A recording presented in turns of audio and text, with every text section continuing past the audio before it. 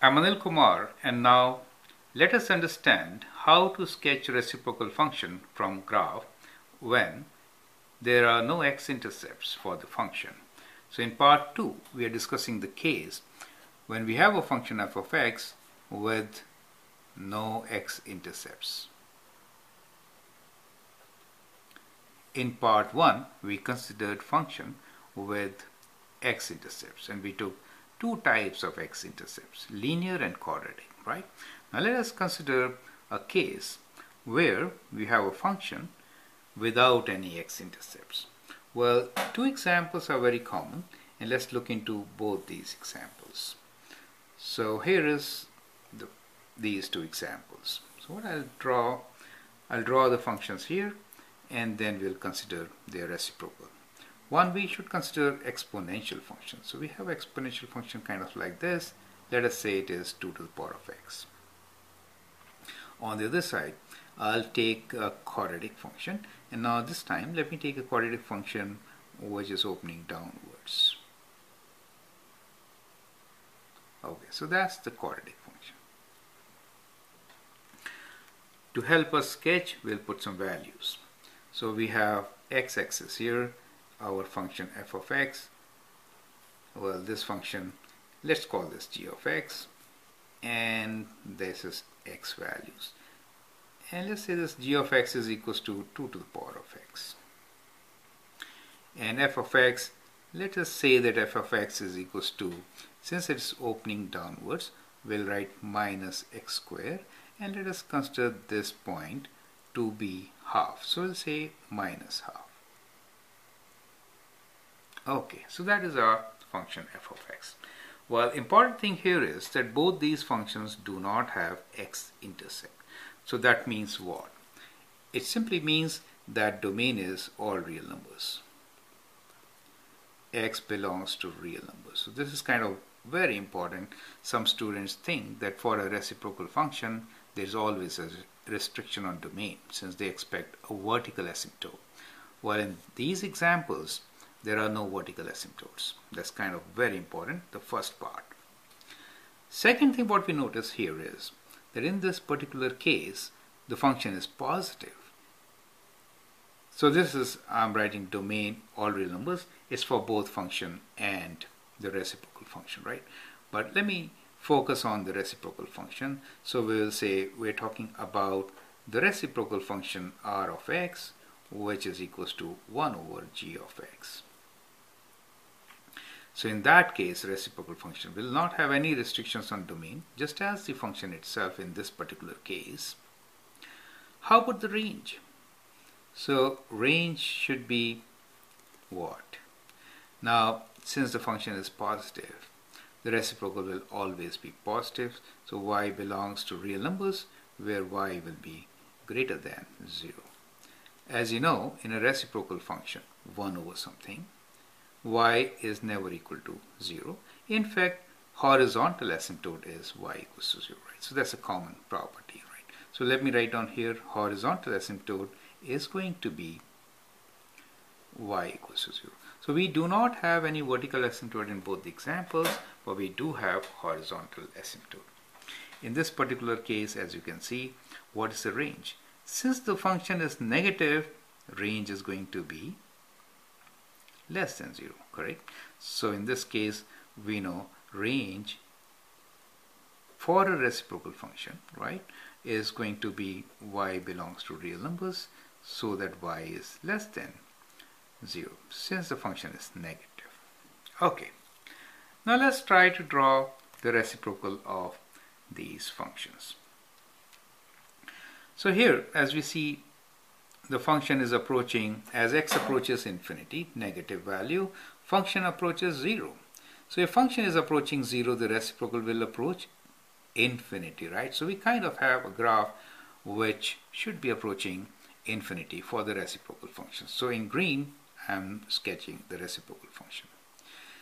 2 to the power of 0 has to be 1, right? Anything to the power of 0 is 1, and therefore this becomes invariant point, right? So that is going to be common for both. And then if the function is approaching infinity, then the reciprocal should approach 0, right? So that gives you our graph. So kind of, we can just join these points, right? So it is kind of a graph like this, a decay function, for example, right? So that becomes r of x, the reciprocal function. So the exponential function with positive exponents, reciprocal as you expected, will be decay function. So it's kind of a decay function graph. So what I'm trying to say is that the front graph is kind of like this, right, to be more precise. So that is how it is going to be. Now let's look into the second example.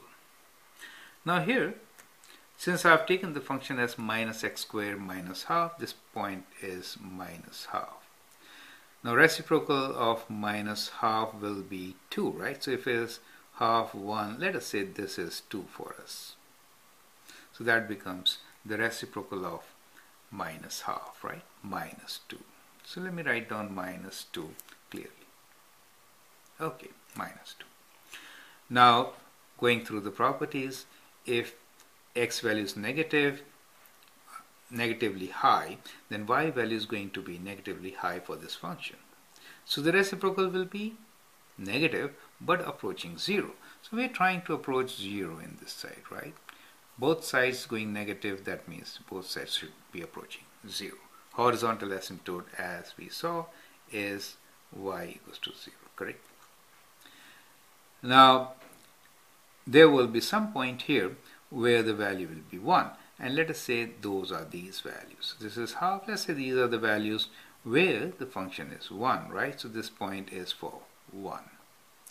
So if we have to sketch this as an invariant point common to both the functions, correct?